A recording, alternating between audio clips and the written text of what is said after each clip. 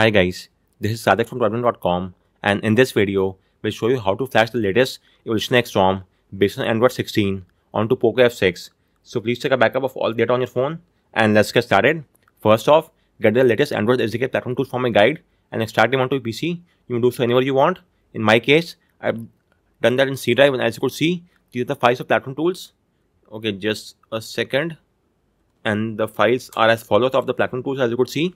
Moving on, please enable USB debugging and OEM unlocking onto your phone as well. The debugging is required for ADB command, whereas OEM unlocking is required to unlock the phone's bootloader as well. So go to the settings menu.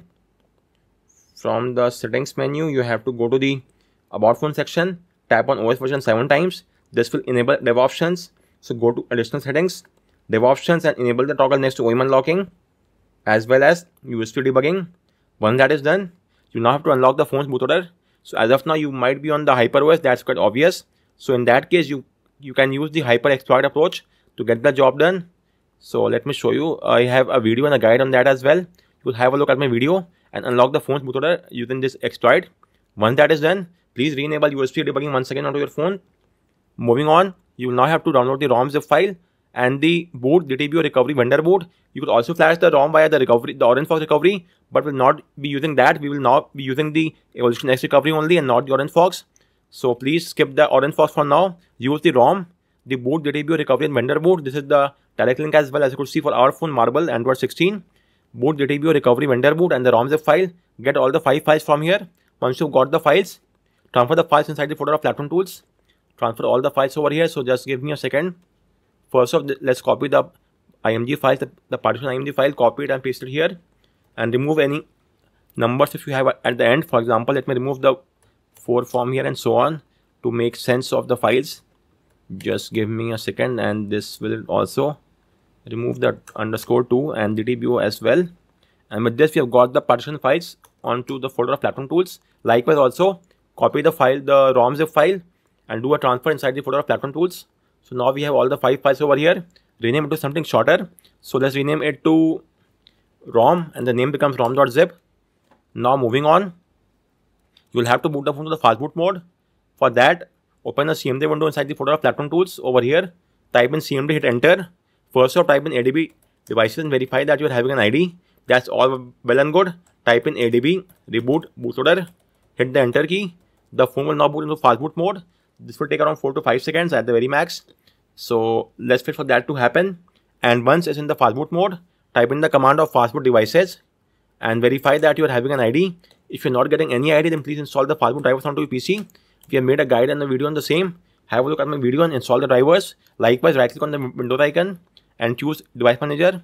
Then expand the Android phone section and verify that your phone is being shown here. As you could see, Android interface. So this, as well as the ID next to Fastboot, signify that you are in the Fastboot mode. And let's get started. So first off, you have to flash the following the files of the partition file, the following 4 files, the boot, DTBO, vendor boot, and the recovery. Simply copy the command and paste the command in the CMD window. This will be quite an easy task. Paste it here. After that, we have to flash the DTBO as well. After the boot comes the DTBO. Paste it, hit enter. And then we have the vendor boot. So let's paste that as well. And finally, we have the recovery file, the Evolution X recovery file. So let's flash that as well. I'm again repeating, we are not using the Orange Fox. We're using the ASP recovery, which is the Evolution X recovery for this ROM. So once that is done, type in this command to reboot the phone to the recovery. So type in Fastboot reboot recovery, hit the enter key. Your phone should now reboot into Orange Fox recovery. This will take around 4 to 5 seconds. So let's wait for that to happen. And then we'll flash the ROM zip file as well.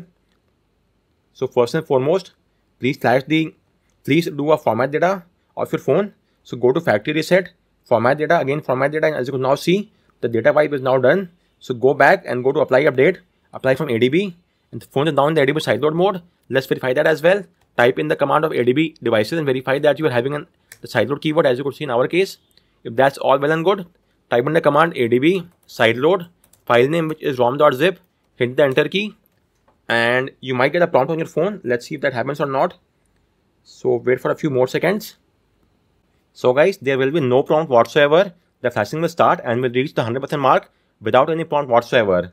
So that's all normal. On some phones, we might get a prompt that we have to tap on yes, but that's not the case with this ROM and this phone. So it's all well and good. And the flashing now about to reach 100% mark. So let's just wait for that to complete. And after that, okay, you will now get this prompt. If you want to flash any other zip file, then tap on yes. For example, if you want to flash Magisk or any other zip file of your choice, then first tap on yes and then do an ADB sideload of the required zip file. In my case, I don't want to flash any zip file as such, so I will tap on no. And once that is done, it's recommended to do our formatting once again. So go to factory reset, format data, data wipe is now complete. And now you may tap on reboot system now. The phone will now boot to the OS, but do keep in mind that the first booting up will take us some time. That's all normal and nothing to worry about. From the next time that will not happen. So with that in mind, let's just wait for the boot logo to appear.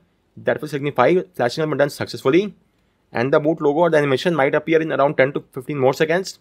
It's just for the one time, and from the next time that will not happen. Moreover, you could also obtain root on this ROM via the kernel SU. I'll show you that at the end of the video as well. But first, let's wait for the boot animation to appear. And then we'll set up the ROM and then have a look at the Android 16 feature as well. And as you could now see, this is the boot animation. So let's now wait for around 10 to 15 more seconds for the ROM to boot to the setup screen. And with this, we are now inside the setup. So let's get started. As of now, I'm skipping the initial setup process because I want to speed up the process of this ROM. If you want, you may link your Wi-Fi, link the Google account and restore all the app data.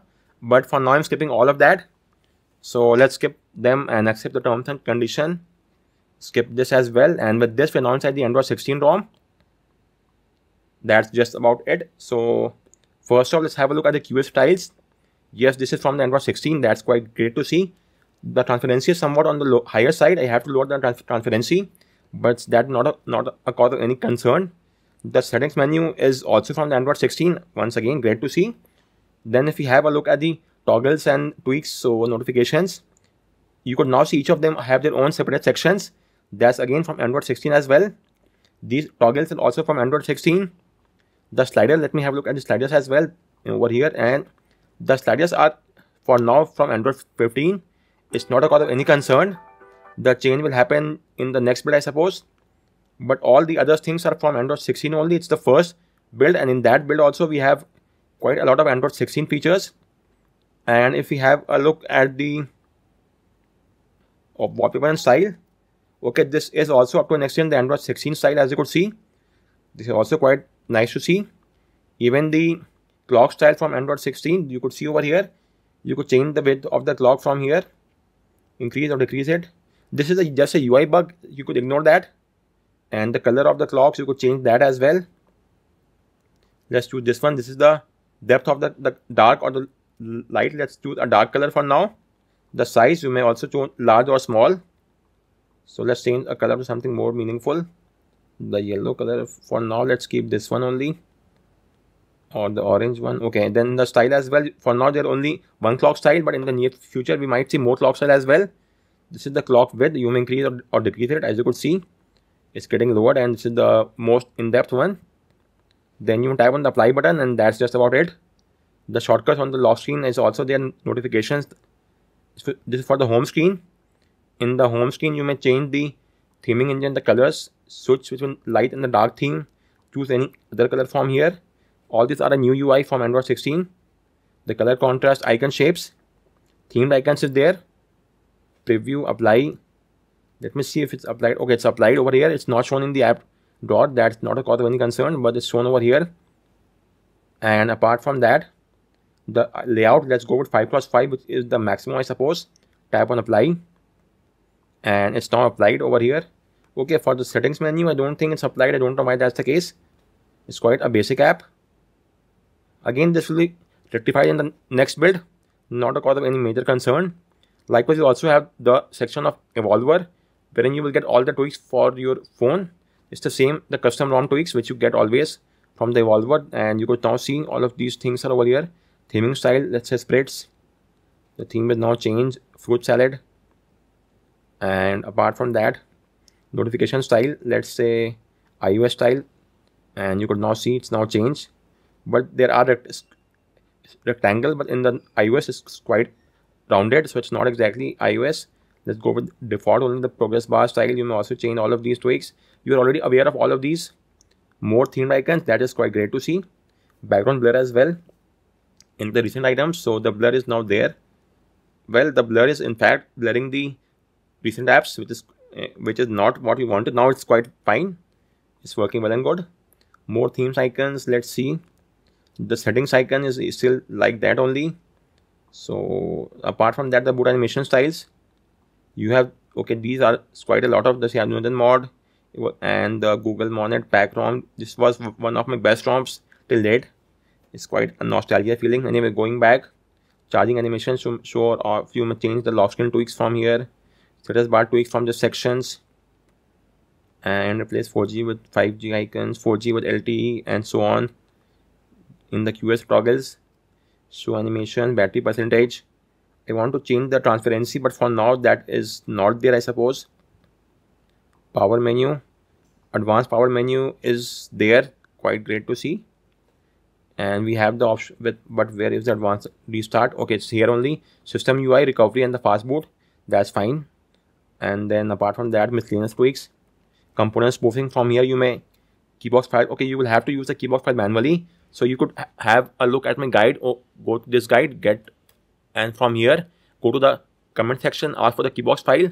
I will give you the keybox file, and then you could easily pass the plain integrity test without an issue whatsoever. Also enable this toggle as well, and then load the keybox XML file.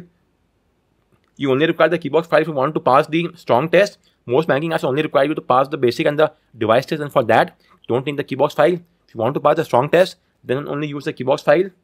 Spoofed tensor features, Google app specific, Play Store. Okay, it will spoof it to the latest Pixel phones, the Play Store as well. But either enable the Google Photos and the Snapchat, or these two, because your phone cannot be spoofed to the Pixel 9 series and the Pixel 1 at the same time. In Google Photos, the phone will be Pixel XL, and in case of Google app and the Play Store, it will be on the Pixel 9 series. So keep any one of them enabled. For me, Google Photos is the more recommended one. So it's already enabled. Hide the dev status from banking and payment apps. For example, iMobile app checks for that. So you may keep it turned off from here, and there allow application downgrade as well. This is handy. Unlimited screen recording. This will also come in handy for me. And that's just about it. Apart from that, you may also go to the wallpaper style. This we have already had a look at the new Android 16 style. In the display section, brightness, extra dim, notifications, font style. There are quite a lot of fonts that you could choose from. Let's go with the Google Sans Flex. It's now changed. Then you have the icon shape as well. Let's go with iOS icons. Let's see, that is not what I was looking for. Icon shape, let's go with the Samsung one, and this I guess should be fine with me. Yeah, it's fine for now. The signal icon style for the carrier data, I cannot see the UI of these. I have to do a manual check, which is quite a difficult task. And likewise in the Wi-Fi icon style as well, you have to choose any one of these. For now, I guess that is in this way. In the next build, we will get a UI for all of these as well.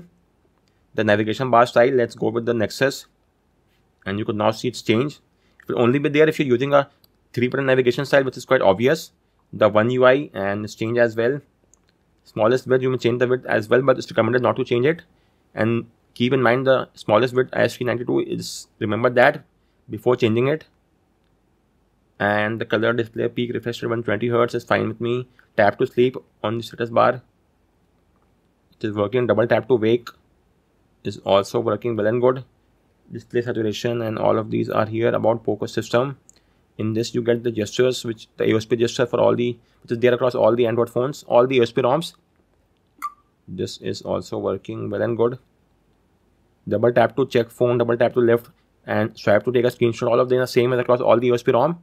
Then if you want to do an update, you may either install from this section, or you may download the zip file of the update from official site, and then please do an ADB sideload. In case of doing an update from Android 15 to 16, in that case, although you might do a dirty flash, but I have seen some issues. So if you're doing a major OS upgrade from 15 to 16, then I will advise you to do a formatting of the phone as well. So after going to the recovery mode, first do a phone formatting, and then do an ADB sideload of the new zip file.